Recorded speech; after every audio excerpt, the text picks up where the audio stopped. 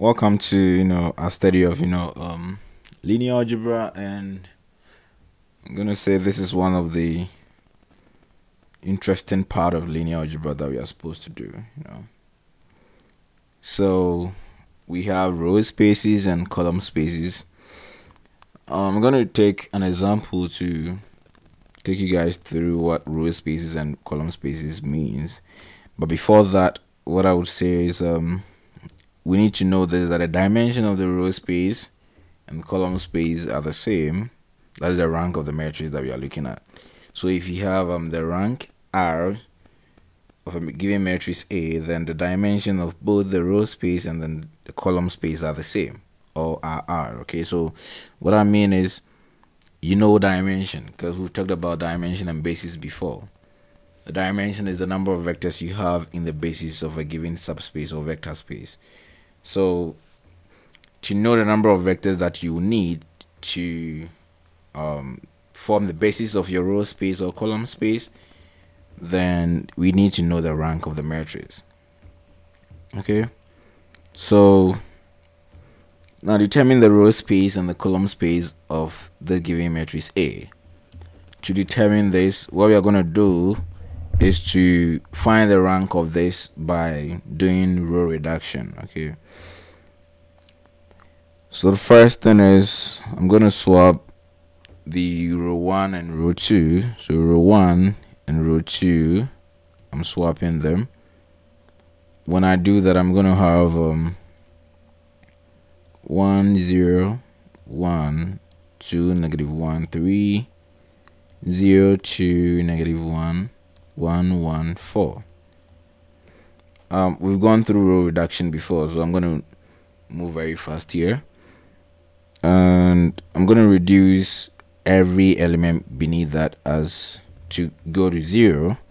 So row 1 minus 1/2 row 2, and then row 1 minus row 4 will do for us. So this will give us a matrix of this form: 1 0 1 0 positive 1/2 negative 1/2 0 2 -1 0 -1 -3. Right, so that is what you have for the first step. Now you go to the next step to reduce. So what I'm going to do is I'm going to multiply row 2 by 2, because I have row 2 to be in halves here. When I do that, I'm going to have 1 0 1 0 1 -1 0 2 -1 0 -1 -3. Right, and the next thing to do is to make sure that I reduce all the elements beneath that to be 0. I take this as my pivot, and then I reduce everything down it to go to 0. And like I said, we've done this whole thing before, so if you have any confusion, you can go through my playlist of this linear algebra lesson, and then you can visit them. Okay, so row 2 minus 1/2 row 3 will do, and then row 2 plus row 4 will get these guys to be 0. So I'm going to have 1 0 1 0 1 -1 0 0, and then the other one is going to give me -1/2. This is going to give me 0 0 -4. Okay, now on the other hand, these are the things you should keep in mind. Finding the rank of a matrix, reducing it like this, what we do is make sure that every pivot point is 1 and is positive. Okay, so I'm going to multiply the row 3 here, everything by -2, so that I get +1 there. So -2 times row 3 will give me a different matrix, which is 1 0 1 0 1 -1 0 0 1, and then 0 0 -4. again, the next pivot, so the first pivot was this. We made sure that every element beneath that is 0. We went to this point, and then the next pivot is going to be this 1. You have to make sure that beneath that 1 we have 0, but originally we have -4. So what we do is, again, we do the same thing. So it's going to be row 3 plus 1/4 row 4, and that's going to give us 1 0 1 0 1 -1 0 0 1, and here will be zeros. Now the rank of this matrix here is just the non-zero rows. Okay, so the rows, we count them, you have 1 2 and then 3. These form the rank, or the number of non-zero rows that we have forms the rank. So the rank of this matrix I have here, which was matrix A, is actually equal to 3. So what it means is that the dimension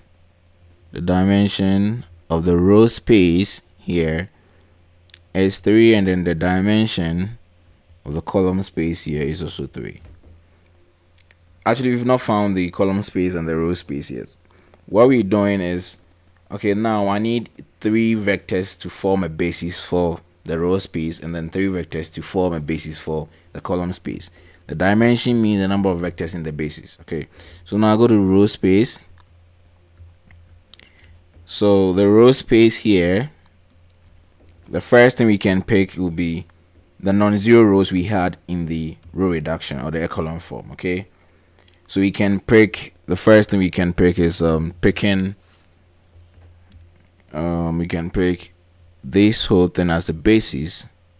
1 0 1 0 1 -1, and then 0 0 1 from the reduced matrix. Okay, so this can form how do I call it, a basis for the row space. Okay, so the row space is actually equal to row spaces, the span of this whole set that I have here, 1 0 1 0 1 -1 0 0 1, and then these will form the basis of it. Okay, or we can pick the rows that correspond to the non-zero rows. Okay, so what I mean is, in the first row we have non-zero row there, row 2 we have the same, so row 3 we have the same thing. So you go to the original matrix, and so what you're going to do is, the row 1 will pick the element here, row 2 will pick the element, and row 3 will pick the element there to form a basis for our row space. Or we can say we have this as a basis, 2 -1 3 1 0 1 0 2 -1 to form the basis. So the row space actually will be the span of it. Okay, sorry, the span of this whole, and then the basis are these elements. Okay, and you realize that the vectors we have there are 3, so that is why we first found the dimension of it. Okay, now on the other hand, the column space, again the dimension is 3, and the column space is going to be the columns with the pivots. Okay, so what I mean with columns with pivots is that you sit on this, column 1 has a pivot there, column 2 has a pivot, and column 3 has a pivot there. So you're going to pick the vectors in the column vectors in these pivot positions of the original matrix. So column 1 we had a pivot, column 2 we had a pivot, and column 3 we had a pivot. So the vectors here, the set of vectors here, will form the basis for the column space. Okay, so the basis here will be first I'll pick the first column, 2 1 0 1, and then I pick -1 0 2 1 3 1 -1, and then a 4. So these forms the basis for the column space, and again the dimension, that is the number of vectors in this basis, should be 3, and it's happening in there. So the span of this will give you the column space. So I hope you understood this, right? So when you're asked to find the column space or the row space, what we mean is just find the bases that will form the span of the whole thing, and then when you have the bases, the span of the bases will form the column space or the row space. I hope you understood this. Okay, so thank you, and don't forget to subscribe to my channel if you have not subscribed. We'll talk to each other in our next lesson. Okay.